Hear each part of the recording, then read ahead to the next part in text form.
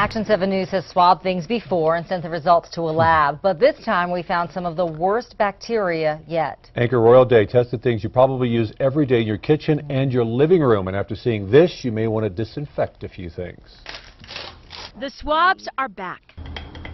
This time, we're targeting common things in a home to see if dangerous sickly germs hide in the crevices of coffee makers, water bottles, cutting boards, remotes, keys, laundry baskets, earphones, and our furry companions. They do. And some of the bacteria we found can make you very sick. This is the lovely DirecTV remote. When's the last time you wiped that down?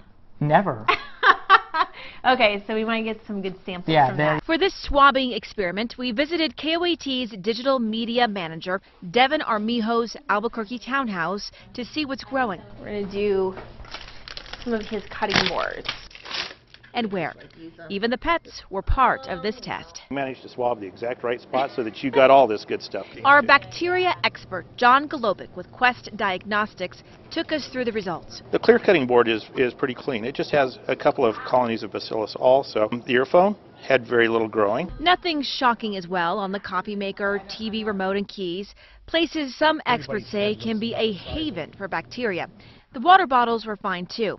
But in this experiment, you go to the white cutting board, you can see how much is growing here.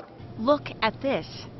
Gross. There's some bacillus on here, and there's Leclercia, which is kind of enteric. It falls in the same group with E. coli. A thorough scrubbing with soap and water or spin through the dishwasher will likely kill off all that bad stuff. Upstairs, the laundry basket has bacteria in it, and it does have some bugs that would be fecal bugs that we would see. If you have a plastic bin, wipe it down with bleach, or if you have a cloth basket, throw it in the wash. On to the living things in Devin's house. These are the results we got. We swabbed his cat and his dog. The cat grew some enterics, which are kind of fecal contaminants, so small amounts, but still some nonetheless. Buster, the 13-year-old terrier, was worse. Dog, same thing. That looks disgusting. I mean, that's one of the worst looking petri dishes I've seen. This petri dish, brown, spotted, and filthy. Even more fecal matter. With animals, you kind of would expect this because they're out there rolling around, they're in the backyard, they're rolling on everything. Stuff you don't want around your mouth or in your food.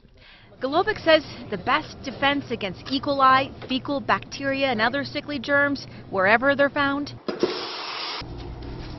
wash your hands. And wash them often, even if you're just at home, because the stuff that makes you sick is lingering around here, too. Royal Day, KOAT, Action 7 News. Golobic's advice: if you're playing with your pet, dog or cat, don't touch your face, eat or cook food until you wash your hands. Now, as far as kissing your pet, he doesn't recommend it.